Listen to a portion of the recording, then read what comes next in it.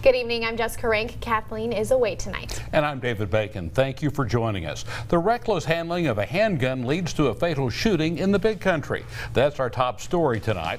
The man was shot and killed in Colorado City when one of his acquaintances mishandled a gun while in a car Saturday night. The incident happened in the 300 block of West 6th Street around 7:30 in the evening. 21-year-old Jashawn Dameron was sitting in the passenger seat of a vehicle. The person sitting behind him, 19-year-old Devontae Emerson, began mishandling a revolver, causing it to discharge and striking Dameron in the back. Dameron was transported to a local hospital, but he died while receiving treatment. Emerson was charged with manslaughter after he turned himself in to the Colorado City Police Department.